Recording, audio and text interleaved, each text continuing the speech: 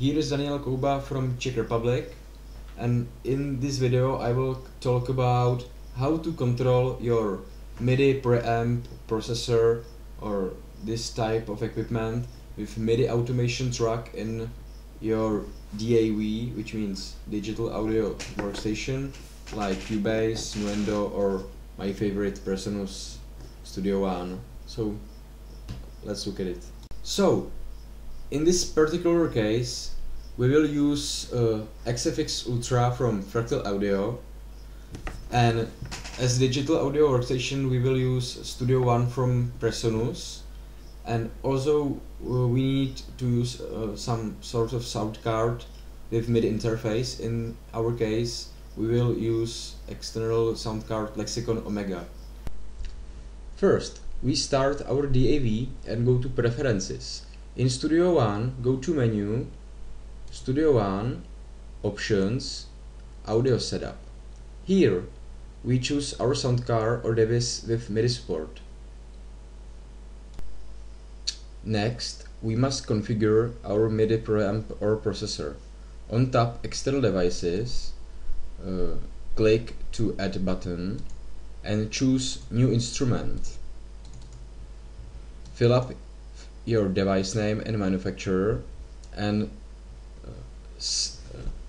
select audio MIDI device which will be sending and receiving your MIDI instructions. If we have more external devices, we can select MIDI channel which will be used for communication. If you don't know what to set all. So now we have configured our DAW, so let's focus on how to control our preamp or other MIDI device. First we must create new automation track, and here pick add or remove parameter. On the right column we can see all our external devices, for example XFX Ultra, and there are listed all available parameters which can be automated. For example, program change, and here I can directly change presets on my XFX. For example, on second bar I can change my preset to, for example, 10.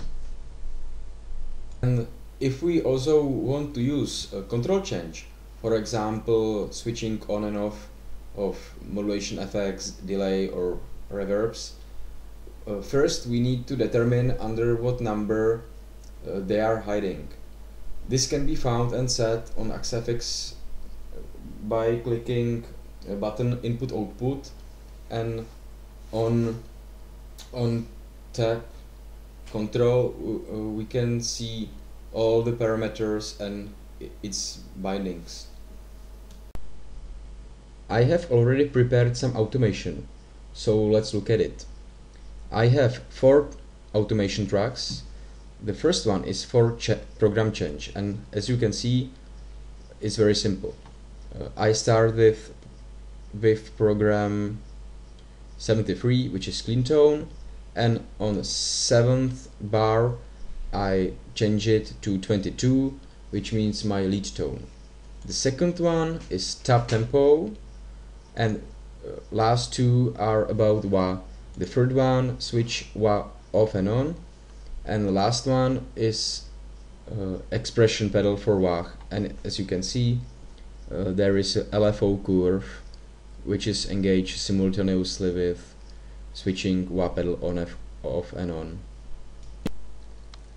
And what we have here, it looks silly and maybe difficult, but in fact it is very simple. It just means that I send control change pulse on every single beat. It doesn't matter which value I send, important is only sending some changes starting with 0. So for example, this pattern 0 something 0 something and etc. Have you understood all of it? If you use some DAW in live situations, you can program your automation and throw your MIDI foot controller away or use it in addition. At last, we can listen some guitar.